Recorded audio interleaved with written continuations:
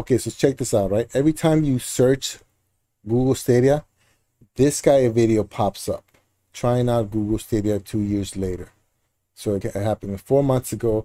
It has 313,000 views, and you know what? I'm gonna go ahead and check them out because I've never watched it. Well, it's been more than 2 years since 313,000 views. It's been almost a year since Google announced that they were going to be closing down any of their internal studios that they had formed in order to make games for the platform. I think it was around that time that I really checked out of Stadia and just... Hold on. Look at this right here. Top 10 reasons why Google Stadia failed. I guess it failed, guys. I guess it failed. Hope you guys got your money back from Google because... hadn't really been looking at it much at all. But it's still around. In fact, they've been updating Google Stadia for a while now. He's got a PlayStation shirt on.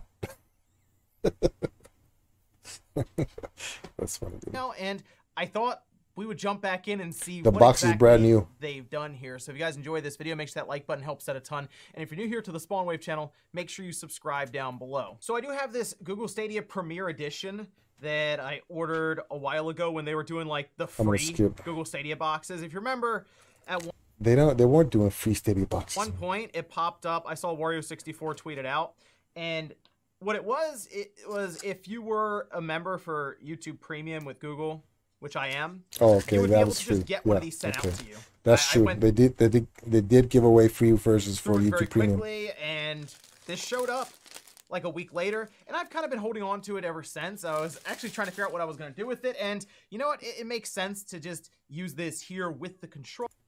Since I've used Google Stadia, I'm on the browser now, but I do have to sync up the Stadia. Launched, it was super bare bones. You couldn't even buy games through the browser. You had to use the phone app to buy a game. Yeah, and that was then you irritating. could go to your browser and play it there, or through the Chromecast and all of this. It was very strange. I think when it launched, it was certainly a knee-jerk reaction from Google because they wanted to beat things like Luna and even Xbox with xCloud at the time to market.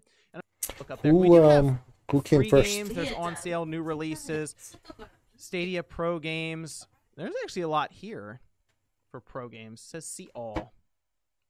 Wow, okay. Control Ultimate Edition, Bloodstained, Moonlighter, Blue Fire, Trails of Cold Steel 3. These are all games that are part of the pro membership that I can just play. Ease 8. It's pretty good. Dirt 5, of course, went over Terraria. Shantae, Risky's Revenge. Destroy All Humans. Was Shantae that popular? I mean, I played it. It's kind of hard for me, but I didn't know it was that famous. Needed, and then you can also just connect to software, I guess like OBS or something there. So what should we claim? You know what? Let's claim Darksiders 3. I feel like that's a game that I'll be able to feel any kind of input latency. I wonder if he signed up to pro. Jump in. Okay, so video. we're into the game now, and I'll admit it's not as like laggy as I would expect like a streaming service to be. Certainly not how it used to be way back in the day with like Gaikai or OnLive. It's gotten better, as you expect with technology. I think the biggest problem I've had with Stadia is that they didn't really know what they wanted to be, and they still kind of don't necessarily, although I think they've sort of found their way to a certain destination with it. Originally, it's out, and the they casual say, players, hey, probably. there are some pretty serious issues when it comes on here. You don't need any kind of account. So, you know, it's when you're dealing with the real gamers, like hardcore gamers, I think a lot of them are going to have issues because it's not perfect. It's not perfect. I'm in Hawaii, and I can say that. So that's one of those things where